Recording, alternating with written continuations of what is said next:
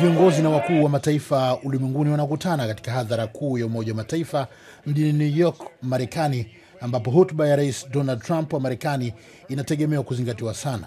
Trump anazungumza katika kipindi ambacho uhusiano kati ya taifa lake na Iran unazidi kuzorota.